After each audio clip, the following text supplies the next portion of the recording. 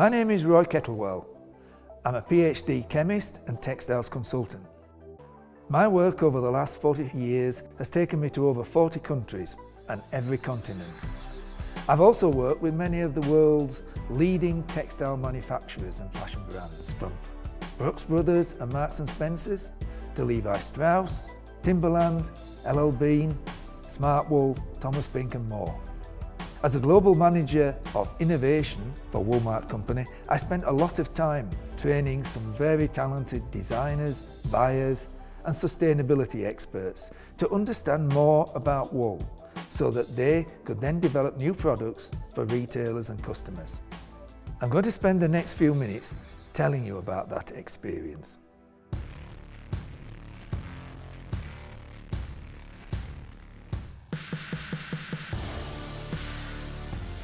In a high-performance environment, comfort is essential, and the wool fibre has this inherent ability to manage both the temperature next to the skin and also the moisture content next to the skin. And of course, the beauty of the wool fibre is that it comes in many different types, and there are fine fibres out there that really are good next to the skin. Wool is well known for its ability to keep you warm. It's not specifically the wool fibre that does this job, it's actually the air spaces between the fibres that help to insulate. Air, for example, is nearly 10 times more insulative than most common textile fibres.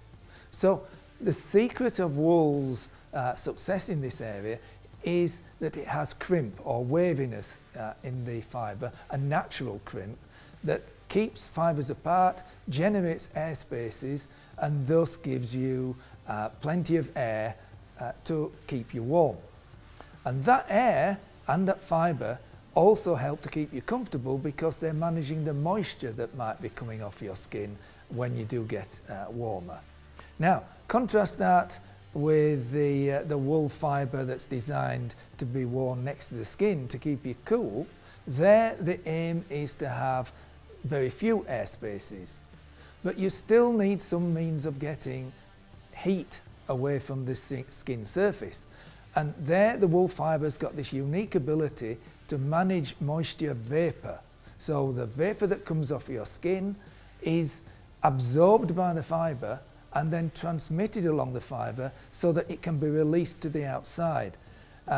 Some other fibres, especially synthetic ones, don't have this ability.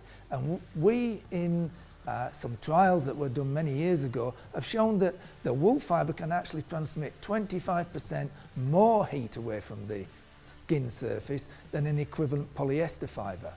So wool is very good at keeping you warm because of its ability to maintain air spaces. It's also very good at helping to keep you cool because it transmits heat along with moisture from your skin to the outside surface. Using wool next to the skin is often considered to be crazy. You know, you're going to be uncomfortable because of itchiness and scratchiness. And it's true. If you were to make a garment from this sort of wool, I agree. But these garments are made from the finest American wools, and these wools behave in a different way.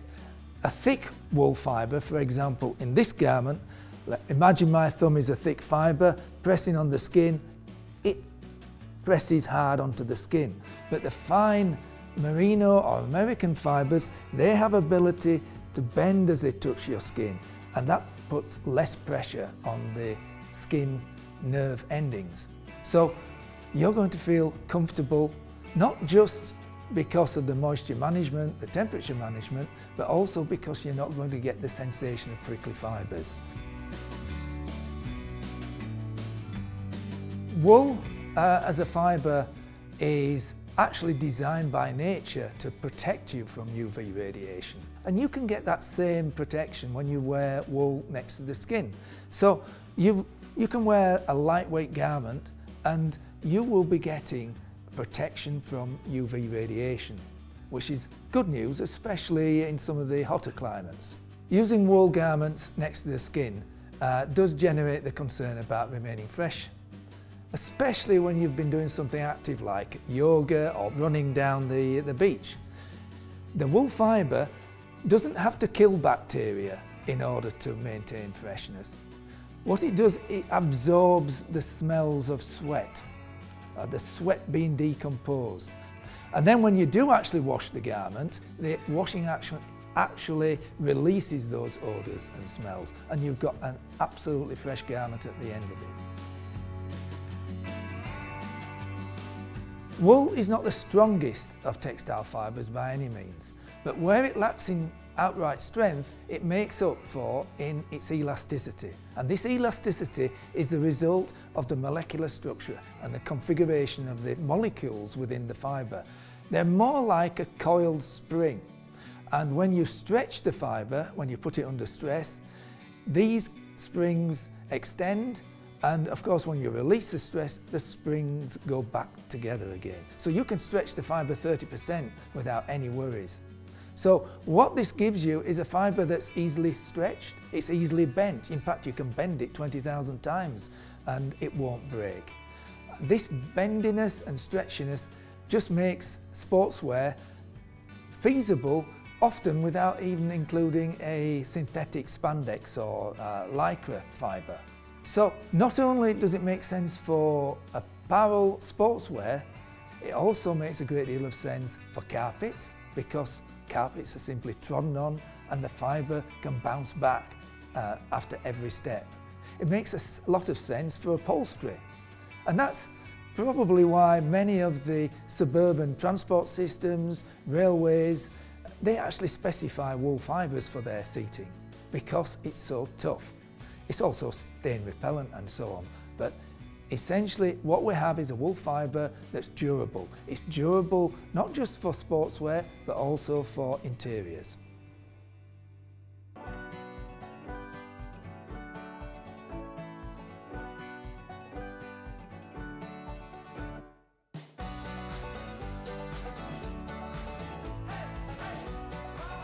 Wool only needs rain and sunshine for it to grow.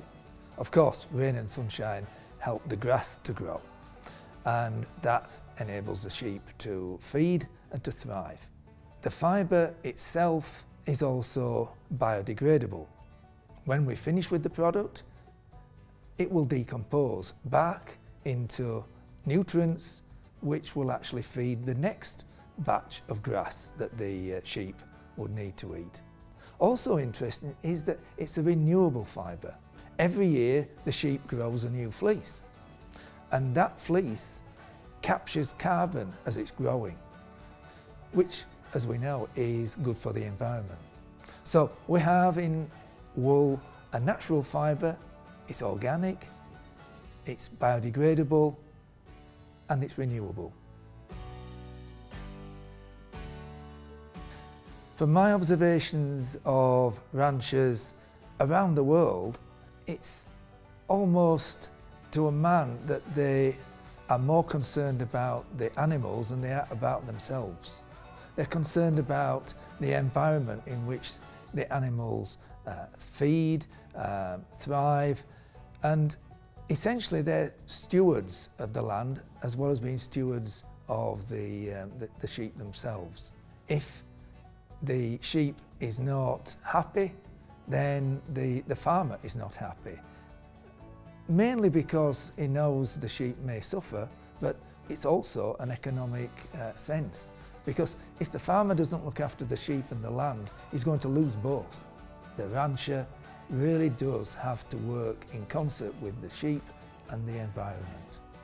Every year the sheep grows a fleece, and the wool on the fleece, it could be 2 to 3 inches or even more long. And so the farmer has to take off that wool, and this wool essentially comes off rather like this. What we would say is the raw fibre, the raw greasy wool. And that's carried out in a process which we normally call shearing. Shearing is essentially the same as going to the hairdresser. We all need to get our hair cut occasionally, it's just the same for the sheep. The farmer or the rancher has a duty to do that. Now, the shearing operation itself is carried out with electric shears, and after that the sheep is away, it will get some feed, and it will forget about the whole experience. Wool is full of amino acids, and many of these amino acids contain nitrogen. And as we know, nitrogen is essential for plant growth. So yes, wool does actually contribute nutrition to the soil in which it decomposes.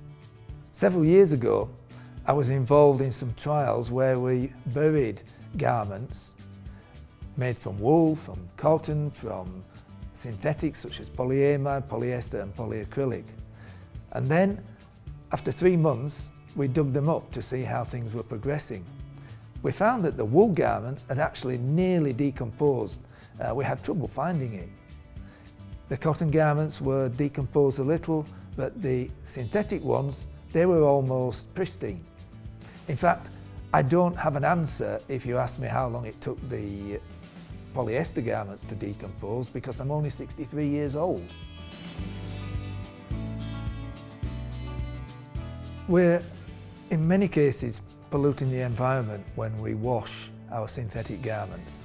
For example, garments like this fleece shed fibres when we wash them, every time we wash them. In fact, something like 35% of all microplastics that are found in the waterways are associated with textile fibres. Now, this cannot be good for the environment. We're going to end up eating our own textiles. The wool fibre, that decomposes naturally. So we're not going to be polluting the waterways, and we're not going to be eating our own textiles. I hope I've helped provide some information to dispel some of the common misunderstandings about wool. For example, myth 1, it's bulky and heavy. Modern wools in multiple weights and weaves allow for light flowing fabrics. Myth 2, it's itchy and scratchy. Wool has always meant a luxurious feel in suits and dresses, but today wool athletic apparel is soft and comfortable, even directly against the skin. Myth 3, it's difficult to care for. Modern wool products maintain their shape and colour and are naturally stain and odour resistant, and are often washing machine safe. Myth 4, I'm allergic to wool. Wool and human hair have the same chemical makeup, so while many people with sensitive skin feel uncomfortable wearing wool, they are experiencing a sensitivity to coarse wool fibre rather than an allergic reaction. Today's American superfine wool fibres eliminate those reactions and allow people with sensitive skin to enjoy all the benefits of wool products without experiencing the discomfort they might have experienced in the past. I hope what I've been able to tell you today has really given you some insights into this amazing fibre.